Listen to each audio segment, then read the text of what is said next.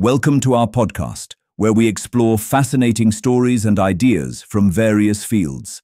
In this episode, we look at how moon flybys could save millions in fuel costs for space missions and can be a game-changer for space travel. The three-body problem is a real challenge in astrodynamics. It describes the complex gravitational interactions between three celestial bodies, making precise orbital calculations difficult. For mission planners, this problem is both a source of complexity and an opportunity. If navigated carefully, it can allow spacecraft to enter stable orbits with significantly reduced fuel requirements.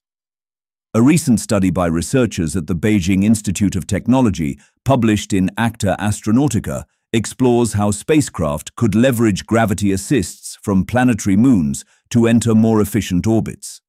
Traditional gravity assists are used to increase a spacecraft's speed by slingshotting around a planet. This research, however, demonstrates that the same technique can be used to slow a spacecraft down, reducing the energy, and therefore fuel, required to achieve a stable orbit around a planet. Large planets with multiple moons, such as Jupiter, are ideal candidates. The study simulated a flyby of Callisto, one of Jupiter's 4 major Galilean moons, and found a measurable decrease in fuel consumption needed to achieve a stable orbit within the Jovian system. While missions like the Jupiter Icy Moon Explorer cannot retroactively benefit, future missions could see substantial savings.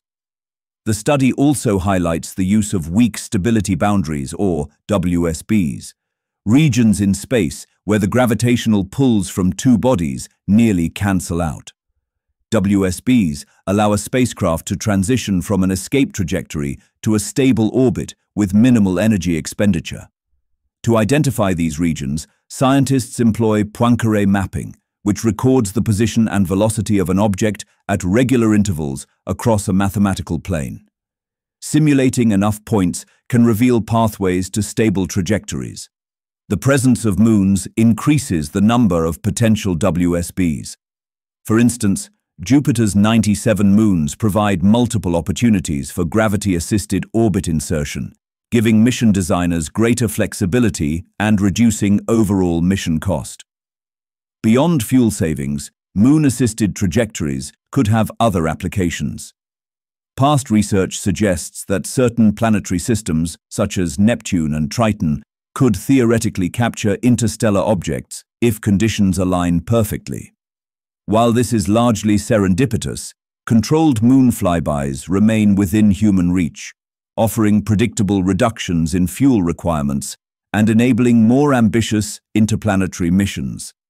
This research opens new avenues in astrodynamics, presenting both a practical tool for future spacecraft and a rich area for theoretical exploration.